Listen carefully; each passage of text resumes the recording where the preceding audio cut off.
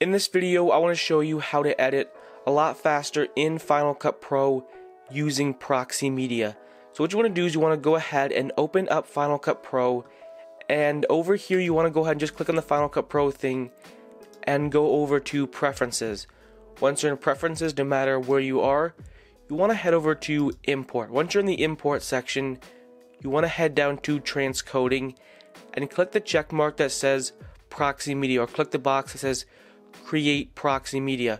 So again, make sure to go up here, Final Cut Pro, click on Preferences, head over to the Import section, and check the box that says Create Proxy Media. Basically what this allows you to do is it allows you to edit really high resolution footage, or maybe you have like 20 gigabytes of footage, or maybe you're just editing a 4K video. It allows you to edit these big files a lot faster, especially when you have like cheaper computers or you don't have super expensive high quality computers. So let's say, for example, this is my short film folder. It's in 4K at 24 frames per second. I have some clips of my short film, quarantine short film.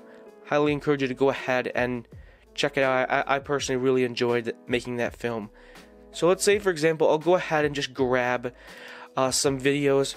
Remember to hold down Command and click on the next thing, and just keep holding down Command until you have all your clips in. And also, you can also just go over to here, Transcoding, Create Proxy Media.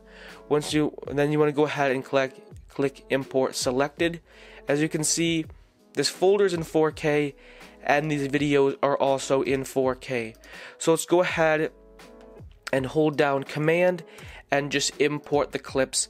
Basically what Proxy Media allows you to do in the simplest form, it's definitely very difficult to explain or really quite understand what it really is. Basically, in the simplified definition of what Proxy Media, what it does, is it basically is showing you this preview, a very compressed, not very high resolution preview. Therefore, you can edit really big files a lot faster because it's just showing you a compressed preview. You can just edit big files, 4K files, 8K files, a lot faster. But once you go up here to the export section, export in H.264, it goes back, this preview over here goes back to its normal high resolution, and just looks like a normal video. Basically what Proxy Media does, and if you're still confused, definitely go ahead and comment some questions down below and I'll try to answer. But the simplified definition is this is going to be a compressed low-res preview, so you can edit the big files a lot faster without like the whole program lagging out on you. Once you export the video, it goes back to its normal high resolutions uncompressed video. Bottom line, it allows you to edit really high resolution videos if you have a cheaper computer or your computer isn't super fast. So the bottom line is, what's the catch? There is no catch. Just go over to Final Cut Pro, Preferences, the Import section, and head over to Create Proxy Media. There is no catch. It's just a must. It's really good to create Proxy Media because there's no catch. There's no reason why you shouldn't go into Proxy Media. You can edit, especially if you don't have a super expensive computer. If you have a cheaper computer, you can just edit your videos really fast, much faster.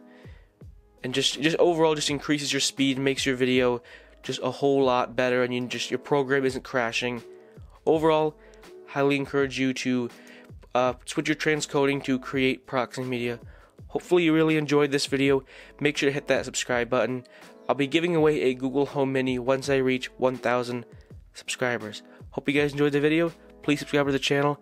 I upload Final Cut Pro tutorials almost every single day, at least 3 or 4 tutorials a week. So if you enjoy Final Cut Pro tutorials, definitely go ahead, hit that subscribe button. I'll see you guys in the next one. Peace.